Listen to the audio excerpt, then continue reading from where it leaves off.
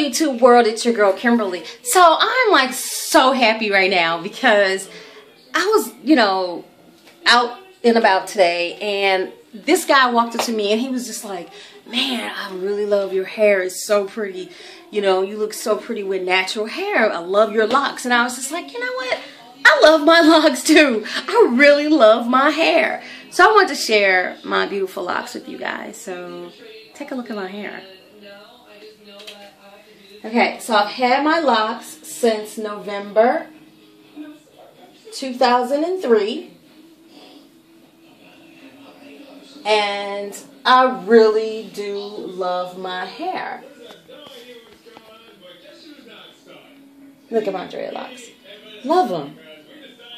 My hair is very healthy. I take really good care of my hair. You know, if anybody knows anything about locks, it's really low maintenance. It's not that much to do with locks. You know, it's just let them grow. Let them do what they're going to do. And as you can see, my locks, of course, the lengths are all over the place as far as short and long. But that's okay because all of this in the back here, these short pieces, these are actually, that's all new growth. Look, you guys see that? These pieces, that's new growth. So I had to just dread those up because I was like, okay, they're so long. I mean, they're so short, but I had them dread them up because, you know, I don't want them just have them like looking crazy. But it's all new growth and I love it. So just, I mean, natural hair, hey, look, I was born like this. I'm not mad. I'm not trying to be like everybody else. I'm me. I love being like me. I love my hair. And, you know, keeping it natural, that's the way to go. I'm telling you.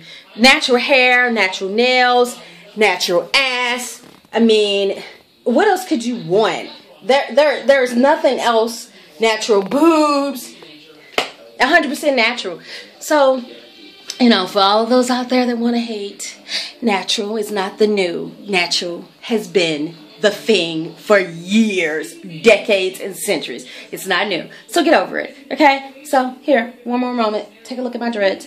Pretty. Love it. I had one of my friends the other day who came over and he was like, look, let me just trim your dreads up and make them even. And I was just like, oh God, I don't know. Because honestly, I've not gotten my dreads cut since November 2003 when I started my dreads. So basically, never got them cut. But as you can see, major length differences on here. But that's just my natural hair growth. And he's like, well, you know, let me cut them for you. Just get them right, you know, as far as the length of them. So I don't know. I'm kind of freaking out about it. I don't know if I'm going to let him cut it or trim them. I don't know. But he's a cool guy, and I know he'll do a good job. It's just freaking me out. Because I'm like, do I really want my dreads cut? I don't know. I don't know if I can handle having my dreads cut. But I guess I'll have to just be a big girl and let him do it. So, as I try not to freak out. Okay, so I'm probably going to let him do it. And it's okay because I still love my hair. Alright, you guys. So that's the dread show. Natural hair, natural body, natural state of mind. That's right. It's all a beautiful thing. I love it. Self-worth.